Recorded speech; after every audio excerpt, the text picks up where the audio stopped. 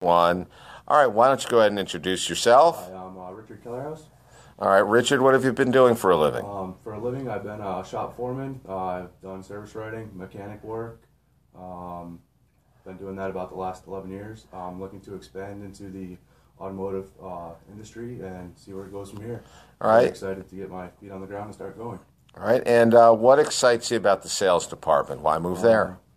Well, I like the interaction with the customers, like seeing the inventory move in and out, and just ready to expand my growth and learn more about the other side of the automobile world. All right, great. Thank you, Richard.